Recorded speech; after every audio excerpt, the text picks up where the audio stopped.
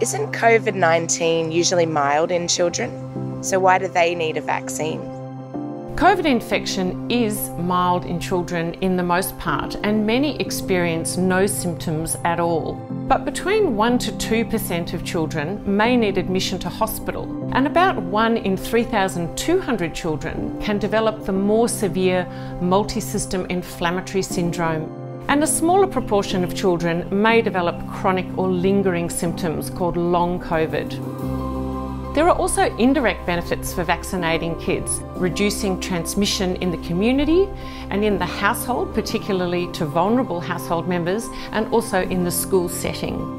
Vaccinating kids enables them to get back to their lives with the least disruption so that they can enjoy school, their social activities and their sporting activities, which is really important for their mental health and well-being. How do we know that COVID-19 vaccines are safe and effective in children? The Pfizer vaccine clinical trial in primary school age children showed that kids develop a really robust immune response and that they had over 90% protection against symptomatic infection. There were also no vaccine safety concerns, with the common and expected side effects such as a sore arm, headache, fatigue, occurring less commonly than in teenagers and young adults, and there were no serious adverse events. Since then, millions of children have received the Pfizer vaccine in the United States and Canada and other countries internationally. And again, there have been no vaccine safety concerns. How do I know the COVID-19 vaccine won't harm children in the long term? The COVID-19 vaccines in children undergo extensive vaccine safety monitoring. We know that there are common and expected side effects that occur in the first 1 to 2 days, and any rarer or more serious side effects occur in the first 6 to 8 weeks after a vaccine dose.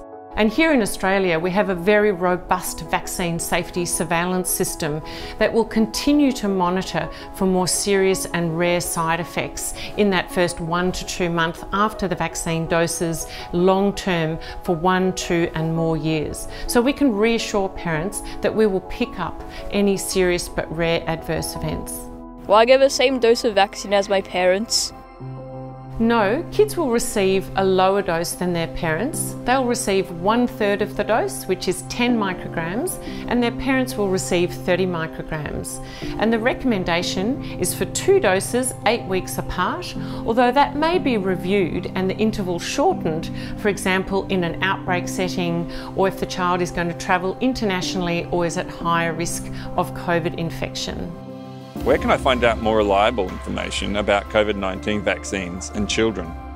Reliable information on the COVID-19 vaccines for children is available on the Commonwealth and State Department of Health websites, as well as through the National Centre for Immunisation Research and Surveillance. There are also specific translated resources for different cultural groups, easy read resources and decision aids that can help parents really weigh up the risks and the benefits of vaccination for their children.